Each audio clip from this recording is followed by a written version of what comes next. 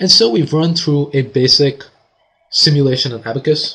We've modeled the barbell stand, we've created materials, assigned properties, loads, boundary conditions. We've seen how to assemble stuff, we've created steps, and we've created a job. We've meshed the part, and we've run the analysis. So we've done a whole bunch of stuff in this set of tutorial videos. It's not a very complex analysis. Every analysis you perform in Abaqus requires the due diligence. You need to go through the process. It's not a 2-minute job.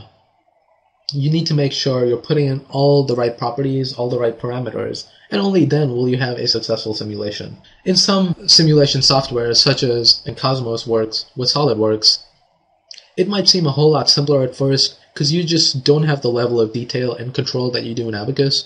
But you gotta remember, Abaqus is basically a research tool. That's how it originated, and so it's got the power and complexity associated with that. The complexity, of course, might be a downside for a beginner, but once you get good at it, you can really perform pretty much any type of simulation you're looking for. And I hope this initial set of introduction tutorial videos has got you acclimatized to the Abaqus environment, and you've got a general feel for how you perform a simulation in this environment, and you understand like all the basic steps that go into it. In future videos, we're going to look or focus more closely on smaller details, like we might look more closely at different types of loads or boundary conditions, or creating sets, surfaces, etc.